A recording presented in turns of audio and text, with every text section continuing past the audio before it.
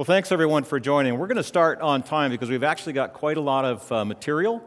We've got 3 speakers in a fairly short period of time. We really want to save time at the end for Alex Dickinson of Illumina to talk about their use cases. Subject today is best practices for HPC in the cloud, high-performance computing in the cloud. Before we start, how many are actually working in HPC domains today? Good, great. Public sector research HPC, how many public sector? Engineering workloads? Great, super. Life sciences, pharmaceuticals, financial computing? Not so much financial. Okay, great. A few. So we'll talk about a few of those use cases. We're going to focus primarily on engineering use cases and on life sciences today as examples of high-performance computing workloads that are coming into the cloud now and coming in rapidly. So to really start this off, if you watch the keynote today from Andy, I'm sure he touched on this repeatedly, as he does often, the idea that there's a number of ways that organizations are coming into the cloud today. And this is certainly true in high-performance computing. We can really think of 3 primary ways that users and applications come into the cloud.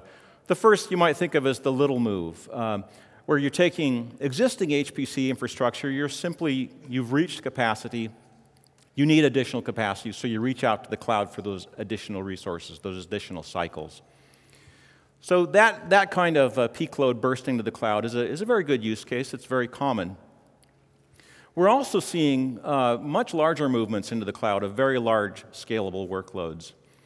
High-performance computing, of course, has many different varied workloads, and moving those applications that are most appropriate for cloud into the cloud, scale-out workloads, right? Highly parallel workloads can be a great approach. So rather than build that next cluster or expand that data center, actually scale out those applications in the cloud. Once you begin to understand, though, this advantages you have of scalability in the cloud, of the very low cost of going very wide in computations, you can begin to think about entirely new applications that you might perform in the cloud. And we'll touch on this later in the life sciences community. Once the data is in one place, you have locality of data and compute, you have scalability, you can begin to think about entirely new models. And you can think of Hadoop as being one example of a workload, a type of workload that built as a result of having the availability of high scale. So why AWS? Why bring your workloads here? One aspect of this that's often touched on in the HPC community is security. Is the cloud really secure? Well, this is our job. This is our job every day to think about security. So absolutely, security is there in the cloud. You have virtual private cloud. You have all of the same basic controls that you have in your own on-prem data center. Financial computing is in the cloud in a big way today. It's really a non-issue at this point. But we do have security and compliance experts if you want to have that deep dive discussion. The biggest benefit for HPC, of course, is agility. You can use the types of instances, the types of servers, the types of storage that you need for a given application. You can scale up extremely wide and scale down when you don't need those resources anymore. That's a huge benefit relative to building an on-prem cluster for HPC. And that ties into the cost savings. There's a talk later today, by the way, at 5:30 on cost optimizations on AWS, so I won't touch on that too much today. Let's talk about agility, though. When we talk to high-performance computing infrastructure teams, one thing that we hear repeatedly is that, hey, I'm okay, no problem. My cluster runs at 100% utilization, I'm good. Right? So what does that mean? There is no HPC cluster out there that actually is steady-state workload. So what that means is that they've got a job queue that grows and shrinks, right? So if your job queue runs, it's 10 minutes deep, that may be okay. 10 hours deep, that's painful. 10 days, that happens, right? So they're not really getting the benefit of agility. They're having a really poor customer experience, even though they're running at 100% utilization, and maybe that cluster pencils out pretty good from an IT infrastructure perspective. But because of our economies of scale, we can provide much lower cost of ownership of that cluster, even if you did have that mythical, perfect, 100% utilized workload. I think I'm not advancing here.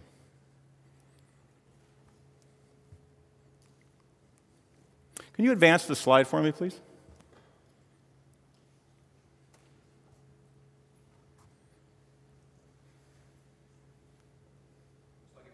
Yeah, it froze. We're running that on our on-prem cluster. Like it's a Beowulf. There we go. So again, I'm not going to talk much about the benefits of cost. There is a cost optimization session at 5:30 today. But it's important to understand for scale-out workloads, the availability of things like spot instance pricing to allow you to scale extremely wide at a very low cost, opportunistically when the price is low, and scale back down when the price is higher. And that's something that you can do on AWS that you really can't do anywhere else, and certainly not in your on-prem cluster. For those steady-state critical workloads, maybe the master node of your cluster or your database server, reserved instances are a great option there. And again, you can learn more about those cost models and availability models on aws.amazon.com or in the cost optimization session later today. Are we still frozen? Advance, please.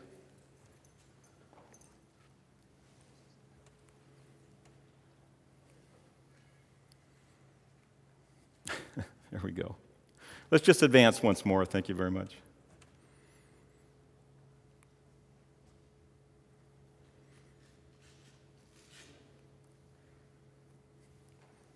This is like my wireless Microsoft mouse at home. All right, so again, scalability is key. Many of the workloads that we see coming onto AWS in financial computing, in engineering, in oil and gas types of applications are embarrassingly parallel Monte Carlo simulations and other such applications that can scale extremely wide for high performance. So going from one or a small number of instances to literally thousands is practical on AWS. And this is no exaggeration. We on a regular basis, see applications spun up in pharmaceuticals, in engineering, in other domains, high-energy physics, that literally involve thousands of servers for some number of hours. Then the cluster's shut down. They don't pay for it anymore. They got the job done. And if you're using spot pricing for that, the cost advantage of doing that, of going wide, are just amazing.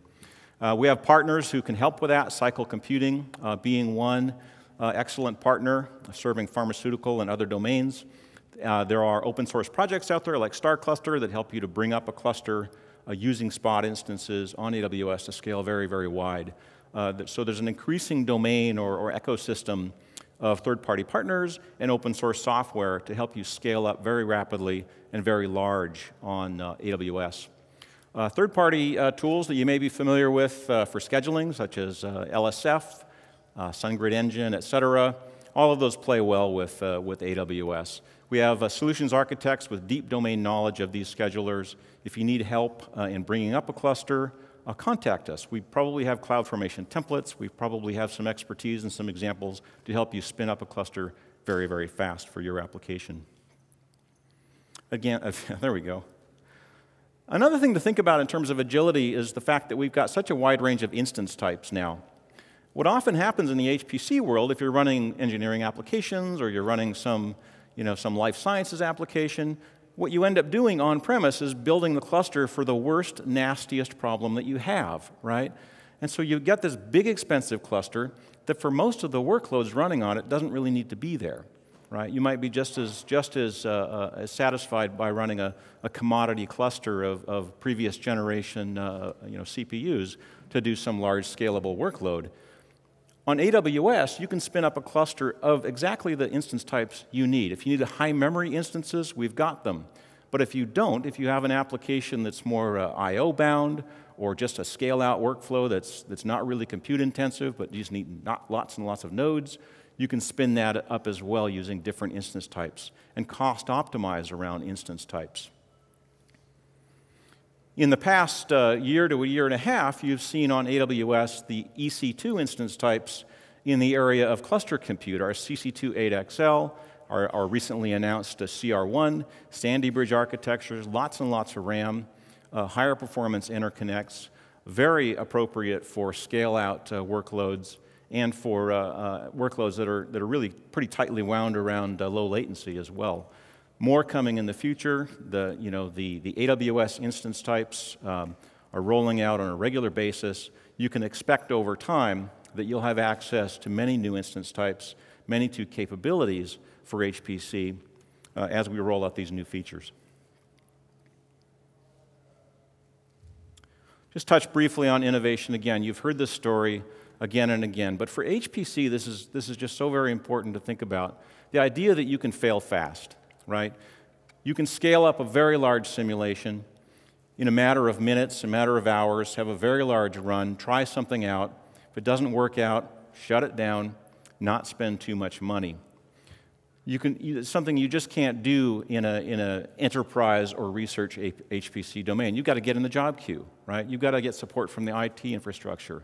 Or maybe you have to go to procurement and purchase that cluster or expand that cluster to try some experiment. That's an enormous benefit of going to the cloud for your HPC workloads.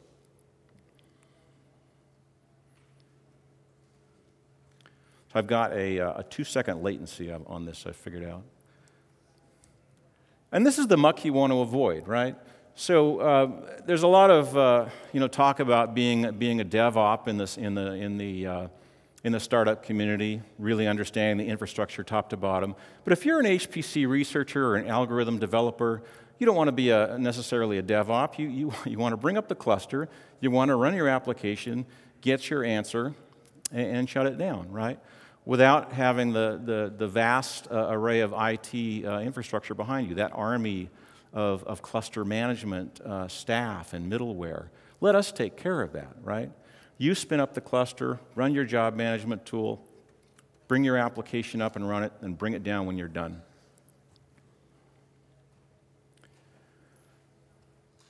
I want to focus on use cases now, and Alex will be up shortly to talk about Illumina's specific use case in life sciences.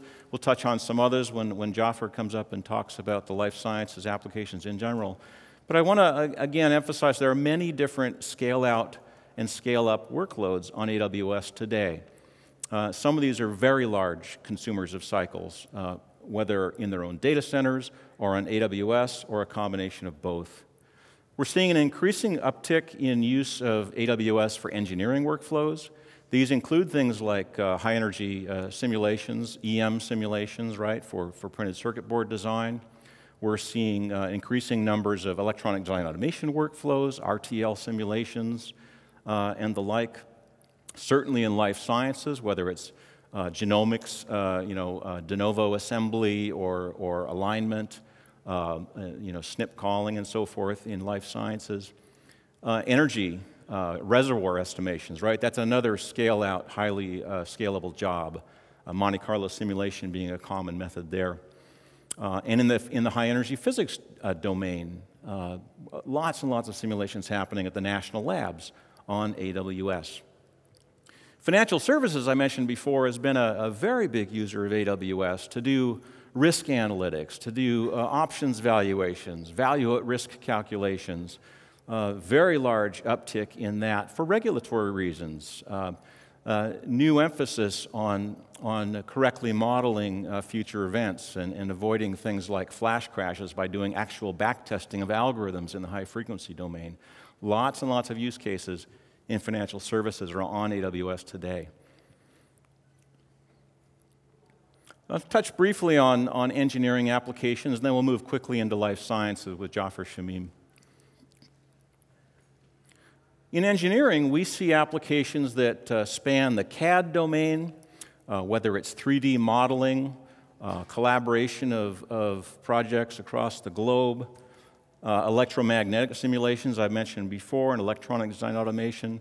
An increasing number of the ISVs out there, the independent software vendors in these domains, are now embracing the cloud. It's taken some of them a little bit of time, but now, because of customer pressure, they really are allowing us now to scale up applications for users to bring their own licenses, for example, into the cloud for scalability. CFD applications, FAE applications, vendors such as ComSol, for example, allowing you to scale up in the cloud, providing either bring your own license kinds of applications where you manage your own cluster, or software as a service types of applications, or hybrids of the two. Quick example of CFD, this Aerodynamic Solutions, a small company, SBIR shop, did a great simulation project that was SBIR funded for the US Air Force. This is a nice example because it was very security and compliance sensitive, right? ITAR data, the arms regulations, right? So they had spent a lot of time investigating AWS and the security that was possible through encryption of data in flight and at rest and scaling up the computation. But at the end of the day, they were able to bring up this large CFD simulation, hundreds of nodes, spin it up, get the job done in 10 hours, spin it back down, and pay very little money to do that.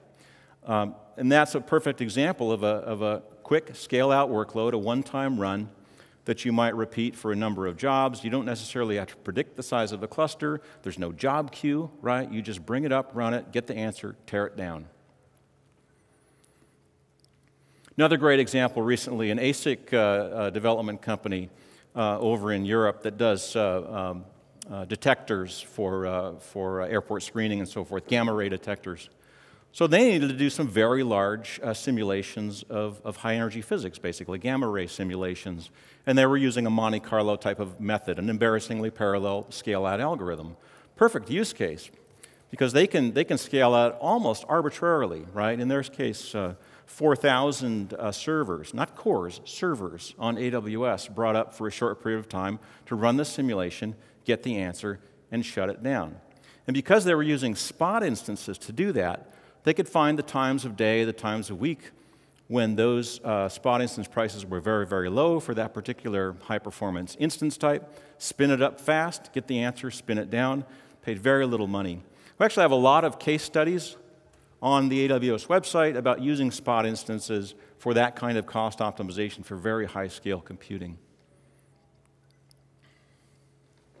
Quick note about how you would run your third-party software, whether you're running Cadence or Synopsys or Mentor in the EDA space or COMSOL, et cetera, in the CFD space, many, many ISVs out there. And this is a discussion you can have with your ISV, your independent software provider, whether you should bring your own license, what are the terms of your license, how is it managed, is it FlexLM, right? What is the licensing method? All of those things can be supported. You really should think about AWS in terms of virtual private cloud and the capabilities we offer as being not really so different from having your own data center, because you now have access to subnets and policies, VPN and so forth. You can create your licensed servers on the cloud or back in your own premise. You can manage multiple software vendors' tools through the license management systems that you already do, whether you're doing it on-prem or on the cloud or both. So that's a conversation that you can have with your ISVs that's primarily going to be around license terms, not so much around technology, because the technology is there to support your current method of using these tools, including the cluster management tools. If you're using Platform LSF, if you're using other schedulers to manage these jobs, you can use the same methods on AWS. Vendors out there today, there's a range of them. Some of them have that bring your own license kind of a model, where you just use us as a data center. Some are experimenting with what you might think of as the hybrid cloud, where some of the compute-intensive tasks in their tool, like 3D modeling, goes to the cloud. And others are actually building software as a service, Nimbic in the EDA space being a good example. So with that, I'd like to turn it over to Jaffer to talk about the life sciences use cases in particular and how scale-out computing is helping in that domain.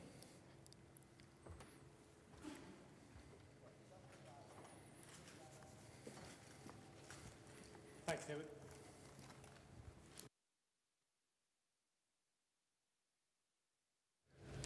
No, it's the same deck. No, it's the same deck. Yeah.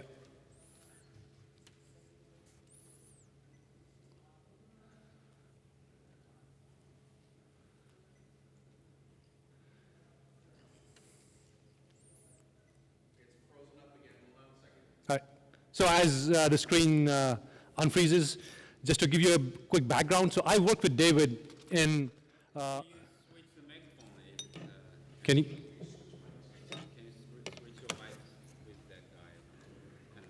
Can you hear me now, or is not good?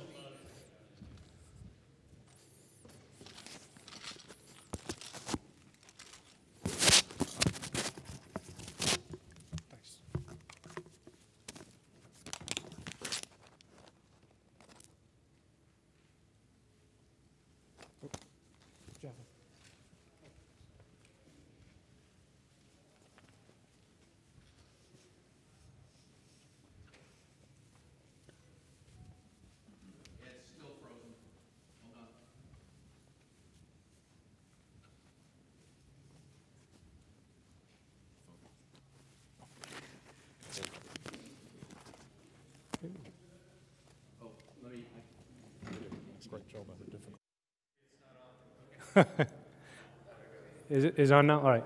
So I work with David in business development, and both of us focus on high-performance computing. And I've had the privilege to work with life sciences customers over the past year and a half, 2 years, working in Amazon Web Services. And what we found was Amazon Web Services has a rich history in life sciences, where life sciences customers and the community of researchers and scientists found out this immense resource that Amazon Web Services was offering in the form of large-scale compute, storage, ability to be able to ask for as much storage and compute as the researchers wanted. And the community grew and started moving more and more workloads on AWS. So what I'll talk about briefly today is some examples of what customers have been able to do on Amazon Web Services, what they're doing now, what are some of the services that they will start using as they start leveraging Amazon Web Services, and some of the questions that they ask as they start experimenting with Amazon Web Services, and how, if you were to look to start moving some of your workloads, how would you get started? So, like I mentioned, we have a rich history working with the life sciences community. A lot of our features, for example, the cluster compute instances that Dave mentioned earlier, large memory instances, were informed by our collaboration with the life sciences community. And in the spirit of collaboration, we've been working very diligently with the community to see what else could we do to help make it easier for researchers and scientists to be able to do science better, and make it seamless for them to move their workloads, help them do the analysis that they want to do. So to that end, we have been adding to this resource that we call AWS public data sets, within which you can today find 1,000 genomes data set, for example, Ensemble. Again, tremendous resource. The data set is already there. You move your data to AWS. The compute's already there. And all you need to do is just fire a bunch of resources easily using a bunch of open source tools or commercially available software to help you do the analysis. And over years, an open source ecosystem has grown where if you're a researcher, a bioinformatician, or even somebody who's dabbling in computational chemistry, there's software available already out there in the form of Amazon Machine Images, and also a number of software as service providers who are providing service in this space to researchers and scientists. And then if you are making your own cluster, for example, you want to fire up a 100-node, 1,000-node cluster, there are a variety of workload schedulers, cluster managers, such as Star Cluster being one very important and popular cluster manager that you could use today sitting down over here, fire up whatever resources that you wanted to, and pay for it only as you use them. And it's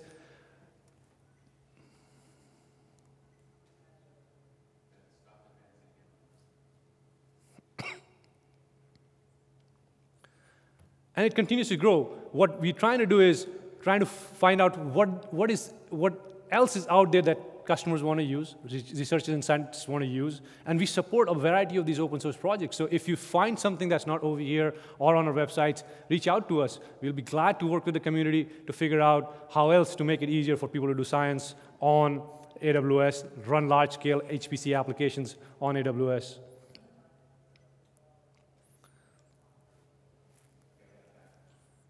Back? All right, this is good. So this is another example of a software that's commonly used, Galaxy. It's available on Amazon Web Services. You want to start using it. couple of clicks of a button, and you're up and running. No longer do you have to wait for resources in your universities or your data centers, wait for operation folks to be able to provision you the cluster that you may need to run software like these. And the reason customers are telling us why they're moving to Amazon Web Services is because what AWS is doing is removing the constraints that they usually face in their own environments and lets them focus on the problem, the science, the research that they're trying to do. And science is eventually about experimentation. And like David mentioned, what AWS is doing is removing the barrier to be able to experiment at will, because the cost of experimentation is so low now. You can ask for whatever amount of resources you want and pay only for the resources that you are using, and ask bigger and better questions. For example, just this past year, Cycle Computing, one of our partners, helped one of our customers do a virtual screening of 7 million compounds in less than 3 hours, something that they said would have taken them more than 10 years to do by themselves in their own data centers. So a lot is changing in this space. It's very exciting to be a scientist, a researcher, and have this tremendous resource available in the form of AWS. So now, once people start using AWS, and especially folks in the genomics community can relate to this, there's a lot of data that's being generated. And the second question we get asked when we talk to customers is, how do we move the data? The first question, obviously, is, are you guys secure? And I think David touched upon that. Security is priority zero over here. Without that, I mean, we don't have a business. So it's taken very seriously. Customers are very comfortable moving their sensitive workloads to AWS. And the second question they'll ask is, how do you transfer data? So there are three high-level kind of mechanisms by which you can transfer data to AWS. One is you can still ship disks and move data into AWS using our import-export service and ask us to ship those disks back to you, something that customers do regularly with AWS today. And the second more and more popular option is leveraging AWS Direct Connect, by which you can establish direct connection from your existing infrastructure to AWS in the form of 1 gig or 10 gig ports or multiple of those as you may need. And then, if you already have a pretty good connection to the internet, you could leverage that and use some of the bandwidth optimization solutions. There's a variety of open source as well as commercially available solutions. If you're a research institution, chances are you're already using some of those. Globus Online is a very popular one in the educational space, as well as Tsunami UDP is used very widely. And in terms of commercial providers in life sciences, Aspera is used quite often. And then Alex will talk about this after my talk, is basically as the data is being generated from, for example, Illumina's instruments, they're giving you an option to move the data directly to S3 so that it makes it easier for you to be able to have the data when you need it to run the analysis that you want to run. And once you move the data, chances are most probably you're going to use S3 as the data store, but there's a lot of other storage options that we're providing to you to all kinds of magic that the researchers and scientists do. You have relational databases at your disposal. You have NoSQL data stores such as SimpleDB and DynamoDB at your disposal. And now recently we announced the availability of Redshift, data warehousing as a service, and we can't wait to see what the research and scientific community is going to use Redshift for and innovate on top of this. S3, for example, used very widely, not just in life sciences, across a variety of use cases at Amazon, and it's over 2 trillion objects stored already on S3. And now, last year we announced availability of Amazon Glacier, the same durability that S3 provides you at a fraction of the cost, 1 cent a gig a month. It's tremendously important for folks that have a lot of data that they want to use and archive.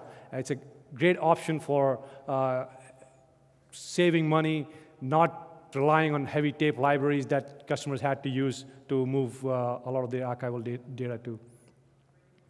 And application services. So once your data is there, obviously I showed you some options as to firing up some pipelines, leveraging some of the open source tools available. You can create your own custom pipelines. You could run Star Cluster. You can run Torque, SunGrid Engine, whatever scheduler that you're familiar with. But more and more we're seeing customers and scientists look at the MapReduce as probably a way to look at the data, do analysis on the data. And what we've seen over the years, running MapReduce internally and for customers, we made a service called Elastic MapReduce available, taking the muck of managing, installing, and configuring Apache Hadoop infrastructure yourself. We'll give it to you at a click of a button or through an API command line where you can fire up as big a cluster as you may want and leverage spot pricing, for example, and this is something I'll touch upon briefly later, to reduce the cost of running large-scale analytics on top of your data. So now your data is here, ways to compute on your data is there, the scale is there, so it's very appealing for a lot of researchers and communities to be able to leverage the AWS services. This shows the adoption rate of Elastic MapReduce, over 5.5 million Hadoop clusters since the service was announced. And Crossbow is one example of a pipeline that leverages Elastic MapReduce in the backend. So people are already innovating on top of this. They have been doing this for quite some time, and we feel that this will continue, and we'll continue to release new services. Some of the services that I don't have time to touch upon today, but SQS, a simple workflow service, very widely used in this space. Now I'll go quickly through some examples of what customers are doing. For example, Pfizer, when they started to look at AWS, when they're running out of capacity or they wanted to extend their own R&D capabilities, they looked at AWS and leveraged virtual private cloud offering that AWS has to seamlessly extend their existing infrastructure into the cloud, offering their end users the benefit of taking advantage of such a scalable resource. Spiral Genetics, another startup in this space that is innovating on top of a platform by offering customers the ability to sequence whole genomes, exomes, with a very fast turnaround time, leveraging all the immense compute that's available at the back end of AWS, making it seamless for the end user so you don't have to worry about doing your own clusters. If you don't have to, you can use service providers that are building on top of AWS. Same way Globus Genomics is doing the same thing. They're using a Galaxy platform. They already have a mechanism by which you can transfer data to AWS, to S3, to EBS, and from there, you can fire up Galaxy, making it seamless for you to be able to run Galaxy as a service on top of Amazon Web Services. Again, people innovating on your behalf, so you don't have to do even this if you don't have to. This is an example of a company that's providing a data platform to manage all this data that's being generated in the genomics and omics space, for example. Howard Medical School, an early adopter of AWS, they've been using AWS for quite some time, and they leverage Spot instances. For those of you who may not know what Spot is, at any given time, we have immense scale, a lot of capacity, and the unused capacity is available for you to bid upon whatever price that you may want to bid upon, and very useful for highly scalable workloads. There's a session later that'll touch upon this. I highly encourage those of you in the high-performance community with large-scale workloads to go take a look at what spot pricing model is, as well as hear from our partners such as Cycle Computing as to how they seamlessly let you take advantage of this pricing to run large-scale workloads. And Harvard Medical School has been doing this for quite some time. A lot of tools have been written so that you don't have to worry about how to bid for the right price. The tools will let you do that. Now I'll hand over to Alex, who will talk about what Illumina has been doing in this space, why they chose to build what they built on Amazon and what they have built on Amazon.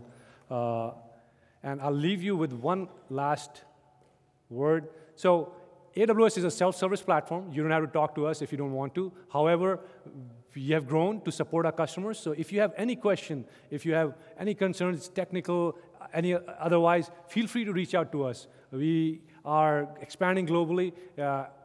Any of us are within our phone call's reach or in email. So please take advantage of all the resources that you have at your disposal. Thanks.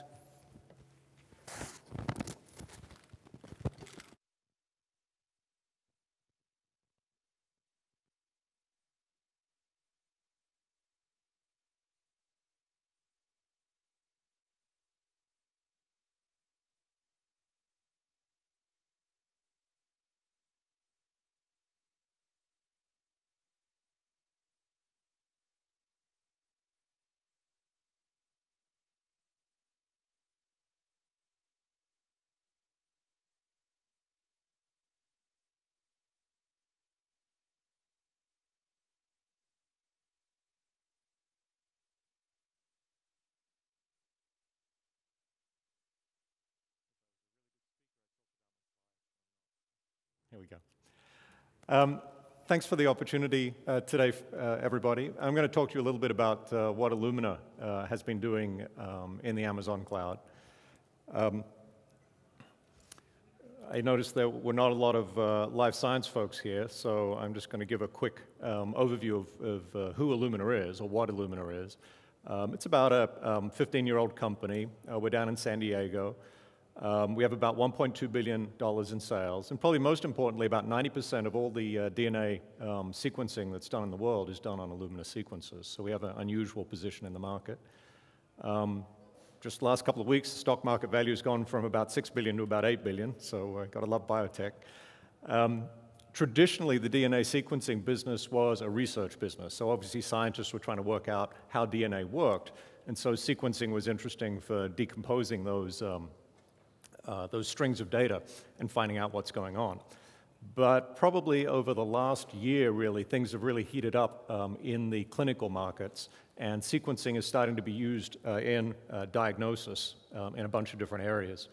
In fact, sequencing has become, we're starting to become very compelling in a number of different application areas. Three big ones on the lower left there, research. At around 1 o'clock, cancer, it's turning out that, I guess not unexpectedly, everybody's cancer is slightly different because cancer is a mutation of the genome. And so it becomes quite possible when you take a cancer patient to actually do whole genome sequencing on the cancer, compare that to the healthy cell, and get a very good idea of what the mutations are that are underlying the cancer. And down in the lower right, we just bought a company called Veronata that's very active in reproductive health and replaces a rather unpleasant procedure called amniocentesis that pregnant mothers have to undergo. So a lot of activity, but also everything from forensics to infectious diseases, also a very active area for sequencing. So what is the genomic data problem? The first whole human genome was done by the Human Genome Project. It stretched over around 13 years. 40 institutions, cost around $4 billion, and the end result of that was one single human genome.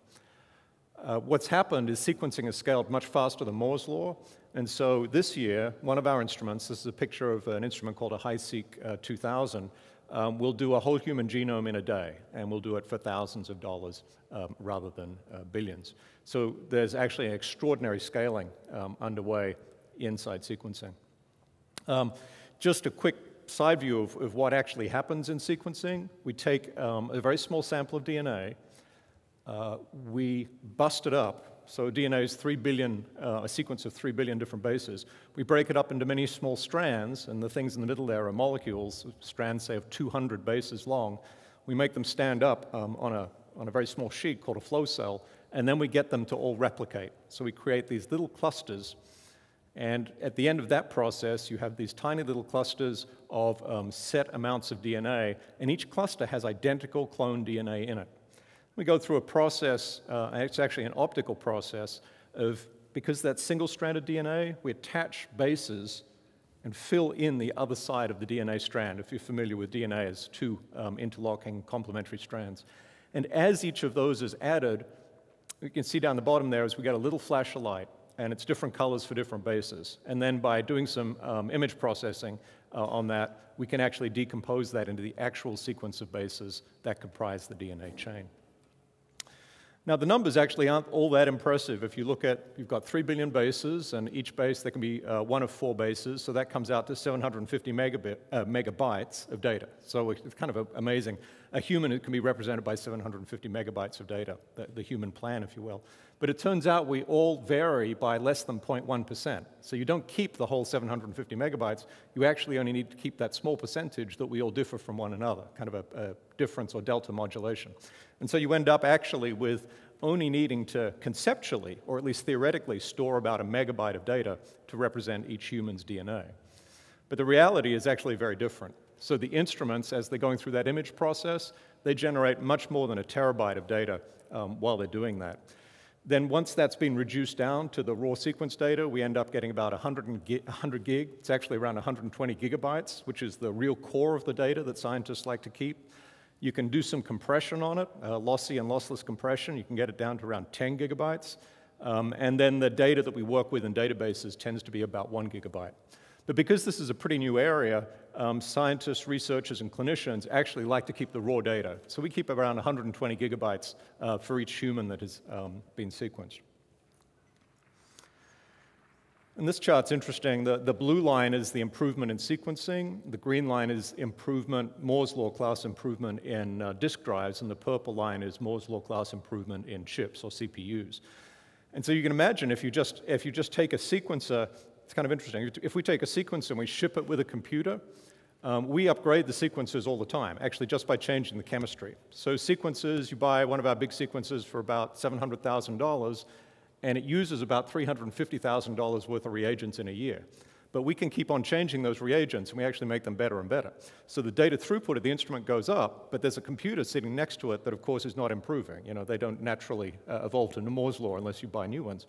And so what happens is very quickly you get a mismatch between the instrument capacity and the data processing capacity of the computer that went with the instrument. So it's an obvious, interesting application for cloud. When we ask our customers where do they spend their time, you can see that it's composed of a number of different things, but in the middle there you'll see sequencing runs. So the actual time they spend sequencing is relatively small. Right now we're doing about a whole human genome in a day.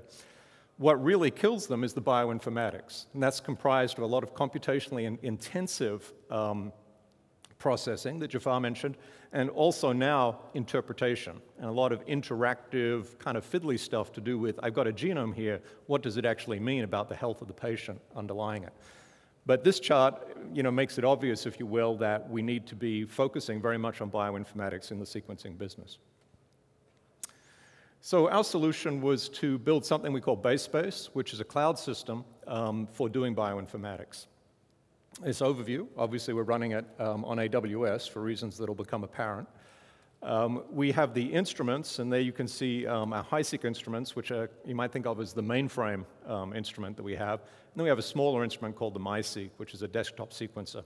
MiSeq produces about, you could think of it as 10 gigabytes a day, and the HiSeq produces, as I mentioned, about 100 gigabytes per day. So for some reason the arrows aren't going to pop up on this.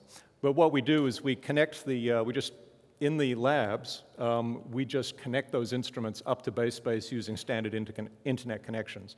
It turns out that the instruments, even though they produce a lot of data, do it at a relatively regular pace. So if you take a genome in a day, that 120 gigabytes, and you break it down, do a little compression on it, it only ends up at about 7 megabits per second. So obviously 7 megabits per second is not a big deal to have these instruments streaming up into the cloud. We connect users up.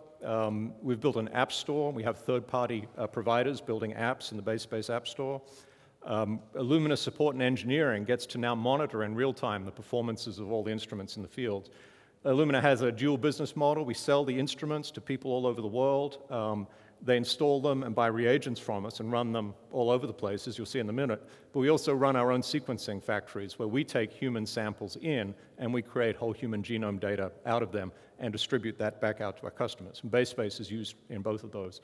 There's a lot of interesting public genome databases that researchers use.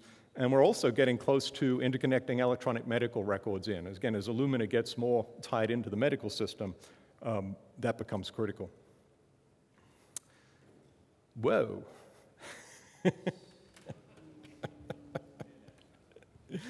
I'm going to make up the slide while this gets fixed. So why is this useful, or why is the cloud useful to us? Obviously, it's useful because scalability. We have more instruments producing more data. We estimate that there's about a petabyte of data being produced by Illumina instruments worldwide every week. So it's a substantial amount of information. Traditionally, that information has been very siloed. So an institution will have a sequencer or an array of sequencers, they'll pump it into local disk, and there it sits, available to those researchers.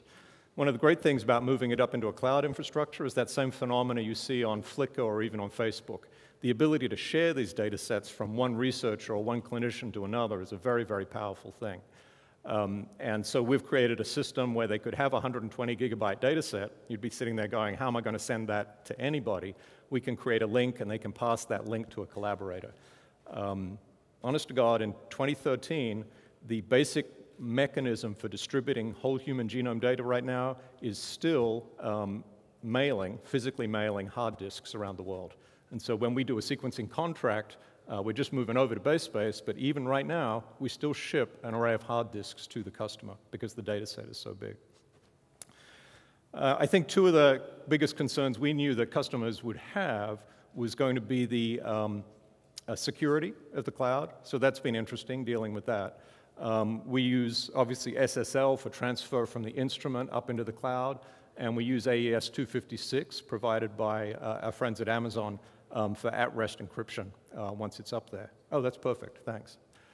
And then secondly, there was this issue of what's the delay? If I have an instrument and I'm in Singapore and I'm running that instrument, how long is it going to take to upload to the cloud?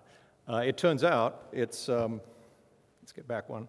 It turns out it takes effectively 0 time, because if the instrument takes a day, we typically see, even internationally, about 4 minutes after the instrument has finished its genome run, all of that data is up in base space, because we've incrementally uploaded it as the instrument has produced the data.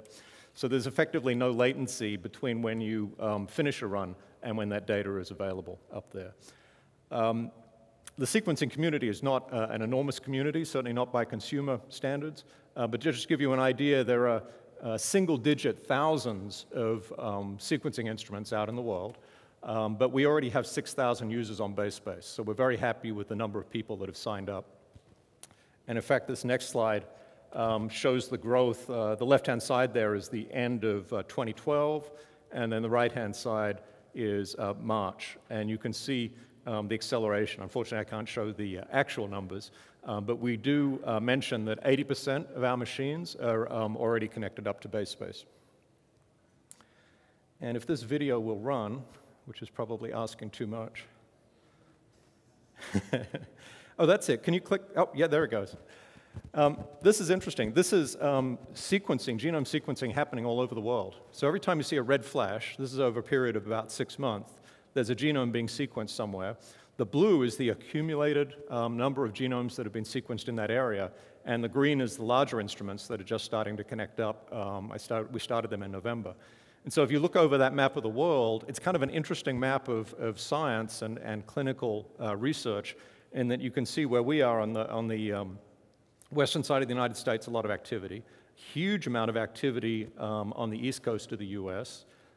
Western Europe. You can see in the middle left-hand side, you can see Iceland. There's a lot of DNA sequencing that happens in Iceland because they have an unusual population of people there, and very uniform, racially uniform, a lot of medical records actually going back over hundreds of years. So it's a very interesting place for research. And oddly enough, I'm originally Australian. In the middle of Australia at Alice Springs, it turns out there's someone doing DNA sequencing, and I don't know who that is. But,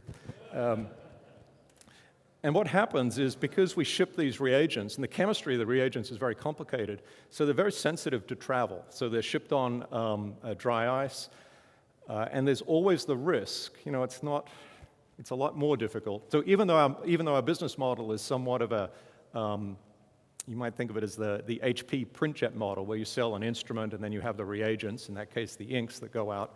The challenge we face is the very complex chemical processes that are happening.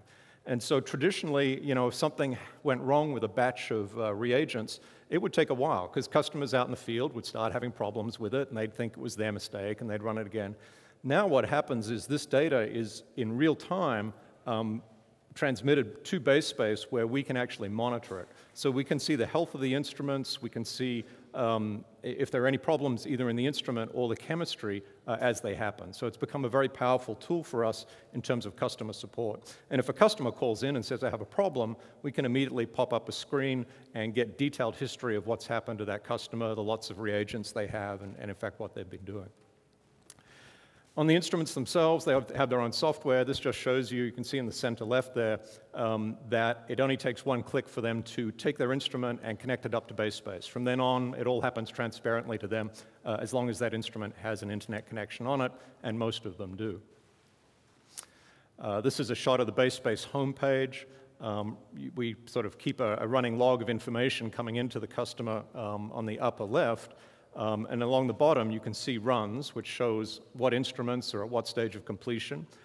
Projects, which are user-defined areas where people are can organize, the equivalent of folders actually, where they can organize their experiments and app results, because we have an app store, and we are just next month, in the next 2 weeks, rolling out something called iCredits, you can see in the upper right, which is a whole e-commerce system that lets people buy applications, computer time, storage, and so on completely inside of BaseSpace. As I mentioned earlier, a very powerful, we think the killer app for this is that it eliminates the need to be shipping these hard disks around, and it makes collaboration via sharing very, very easy. And it's pretty clear that that's become the killer app for BaseSpace out of the gate. This is an overview of how BaseSpace is structured. You can see the infrastructure layer at the bottom. We think of it as a platform which we offer to developers. And the developers are sometimes internal Illumina developers. We have a very large number of bioinformaticians working inside of Illumina, but also to external partners.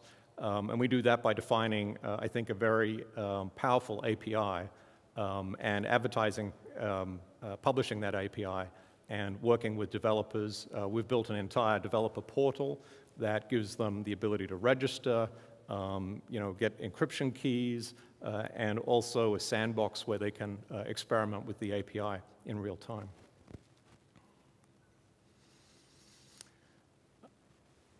We've now got a range of applications. I think we have only, I'd say about half a dozen third-party developers have published already in there, and we have something like 10 Illumina applications.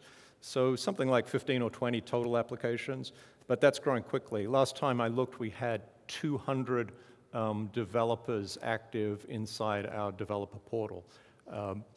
Again, if you think of what happens with small bioinformatics software companies, it's difficult for them to get distribution. They tend to be smaller companies, there's very few large ones, and it's very challenging for them to get to the customer. BaseSpace is storing already the customer's data. It's streaming up into Amazon, and it's up there. So this becomes a great platform for developers to be able to put their tools up there and get great access to customers. Just briefly, a little bit about where we see this going in terms of healthcare. As I mentioned, there's a lot of activity in prenatal genetic diagnosis right now, and a lot of activity around cancer. So we want to bring two things together: patient genomes, which we already store in BaseSpace, and also patient records, which of course brings a lot of complexity around HIPAA and legal requirements. Part of that is overcome by the fact that, for example, in the case of cancer patients, they tend to be very eager to collaborate in research and efforts to discover new treatments. And so creating an environment where the appropriate legal consents are created that enables research, we think is pretty doable in that area. But you end up having research falling into well, I should say you end up having services fall into two main areas. Partly it's research, and partly it's clinical, because of course, you're trying to do both. When a patient with cancer is admitted to a cancer hospital, the sequencing that happens there is clinical sequencing, which is aimed at helping that patient. There's also a process of aggregating many patients, many patient records, and enabling that to be an environment that researchers can go through and make data mining-driven discoveries, say linking the outcomes, which you see in patient records, with the mutations in patient cancers over very large numbers of people. So, one of the key things that has to happen is there has to be a standardized mutation database. Right now, it's kind of the Wild West, and that doesn't work very well in clinical applications. So working out, if I see a particular mutation in a patient's DNA, what is the implication of that? How should I respond? What is the research that speaks to that mutation? What are the biological pathways that are impacted by that mutation? So there's a strong need for a standardized database of mutations. One of the areas, and if you're familiar with 23andMe, you see that 23andMe is not in whole genome sequencing yet. It uses a different technology, which is more, I guess, a lower sampling point, known as genotyping, using microarray chips. But there's the category of people which are healthy and are proactive and want to know, what's my likely predisposition to diabetes, what's my predisposition to a particular cancer. So there's a screening component of what's going to happen inside healthcare. Another interesting area is drug efficacy and toxicity. We all respond very differently to different drugs because obviously we have slightly different biological makeups. And so we're seeing a lot of interest in every time a prescription is written, what is the impact of that person's genome on that prescription? You may get a different dosage because you may be particularly sensitive to that drug. You may, in fact, find that drug toxic. I'd like to know that early up. And so there's a lot of interest in tying those two things together.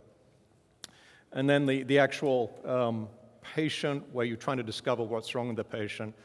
There are many categories of this that are already active. One interesting one is in the rare diseases, rare genetic diseases in newborns. So quite a number of newborns arrive in the world very ill, and it's very hard to work out what is wrong with them. It turns out that many times, if a doctor is having trouble treating it, it is some genetic disease. And so by doing a whole human genome sequence of that newborn, you can very quickly determine if it's genetic disease. Some of the time, that indicates that there should be a treatment straight away, and the treatment is clear. Other times, unfortunately, we don't know what the treatments are. It turns out typically, though, parents at least feel more comfortable having a diagnosis, even if, unfortunately, there isn't a treatment available yet. And that's a challenge overall for DNA sequencing and genetics in healthcare, is we're at this very early stage of discovery. And it's very challenging right now to work out exactly what to do under every different circumstance. And I would say, pulling a number out of nowhere, I'd say around 50% of the time right now, information that's coming out of a genetic sequence is useful to the clinician in treating the patient, and about 50% of the time, we're not quite sure what to do with it. That, of course, becomes fodder for research. But we have, in summary, found the cloud an amazing environment for aggregating this data, using it for research, and we think over literally the next 2 years, an increasingly interesting and powerful environment for doing clinical diagnosis as well. Thanks very much for your time. I appreciate it.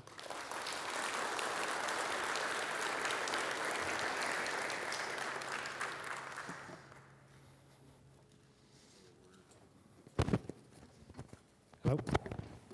Thank you so much, Alex. And we've gone a little bit over time, so we'll make this very quick. But you know, what Alex just described there in base space is a great example of an organization that had a high-performance computing problem initially, how to accelerate genome sequencing, how to fix that mismatch between the sequencer's life cycle and the servers, right? But then quickly moving into finding an entirely new business model as a result of using cloud services for that. So thank you, Alex, again for participating.